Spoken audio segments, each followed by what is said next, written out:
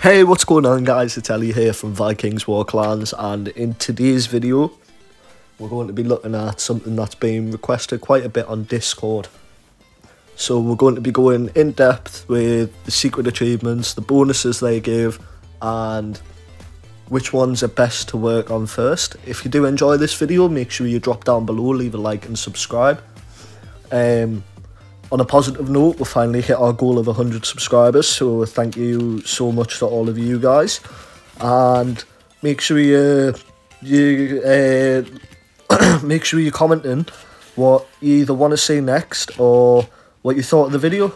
So yeah, let's get into it. Okay, so today we're going to be talking about secret achievements. As you can see here, about 90% of mine are maxed or very close to max, so that's why I'm able to make this video for you guys. Basically, I've had the experience of like going through them. So we're going to be talking about the ones that you can't necessarily see because they're hidden, hence the name secret achievements. And this is going to be mainly helpful for newer players or people that aren't really sure about what they need to do.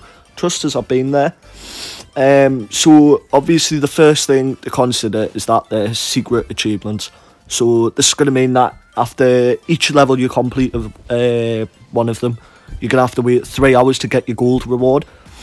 Obviously some rewards are going to be better than others. It's just completely dependent on the achievement.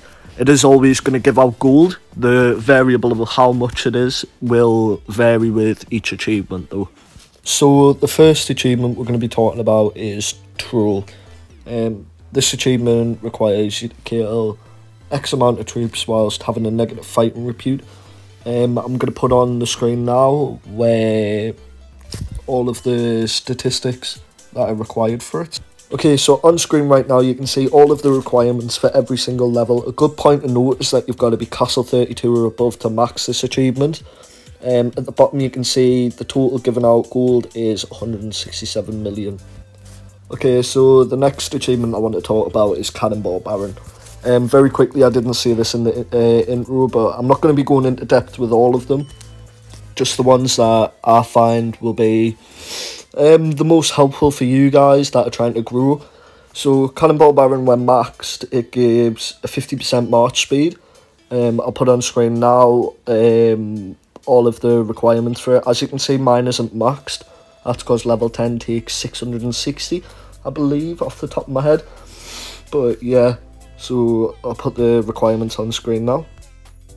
Okay, so right here you can see all of the requirements for this achievement. Takes Palace 33 and 650 exiles. I was wrong, but the total give out is 85 million gold, so again quite good.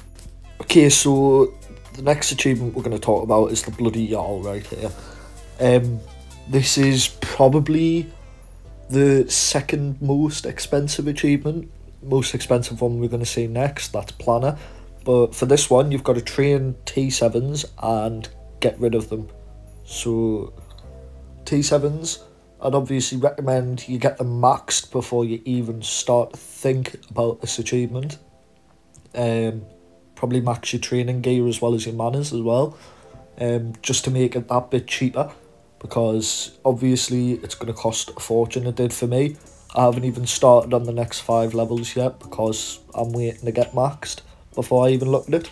So we'll put the requirements on screen of levels 1 to 10, and then yeah. Okay, so on screen right now you can see all of the requirements for each level. You can see that it's really expensive the higher that you go. I mean, level 15's 8 billion T7. It's quite a lot. However, in return it does give really good gold. I mean, the total gold payout for this achievement is 2.17 billion. So yeah. Another good thing to take note of with this achievement is the bonuses it gives out. It gives out really high bonuses against T5s, T6 and T7s. But it also gives warrior training speed bonuses, and when it's maxed, it's huge. So I definitely recommend working on it. I'm not going to say rush and get it done because it's not necessary, but definitely work on it. Okay, so this is probably the most expensive and the most painful achievement to work on. Mine's currently sat at level 7 and I'm not sure if I'm going to get it much higher. I'll probably go for level 8 before CVC. But yeah, planner, you've got to build your buildings up to level 33, and then you've got to destroy them, which is a massive pain. But as you can see, total health, it goes up quite a lot each time, and I definitely recommend working on it as much as you can, as it's going to give you loads of advantages when fighting in towns or fortresses. So yeah, I'll put on screen right now all the requirements, and I've also got something that will be a bit of an advantage for you guys working on it. Okay, so the minimum palace level is going to be palace 33, and as you can see, excuse me, as you can see from the requirements, it is going to take a while. I mean, level 9's 220, level 10's 640. That just shows how expensive it's going to be as well in the long run.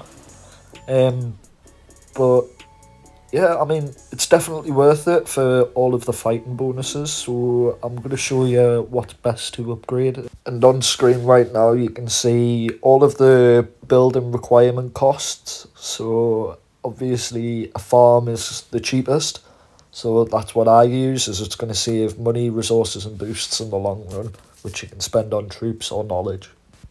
Okay, so finally, this is the last one we're going to look at. This is the Conqueror of Bifrost achievement.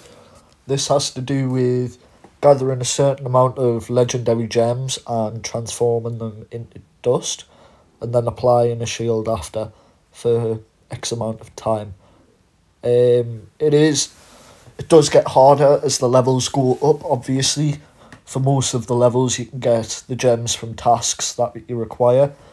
When I show the requirements for each level, I'll explain which ones you can get from tasks, which ones you get from invaders. But it is a very good achievement to have when it comes to fighting, as it gives a total offense boost of 80%, and to have that against someone else when you're still quite a small player, it's going to give you a bigger advantage than they think that you would have. So let's have a look at what it requires. Okay, so here's the requirements. As you can see, you've got to combine the gems, wear a shield, and then remove it. What you can do is activate the amount of shield that is required, and then keep it for 3 seconds and attack someone, then re-shield again, like with just an 8 hour, and that still counts as well. So yeah. Okay guys, so if you did enjoy this video, make sure you're heading down below and subscribing and liking the video. Make sure you leave a comment of what you want to see next. Thanks so much for the support already, and let's hope that I can grow a bit more. Thank you.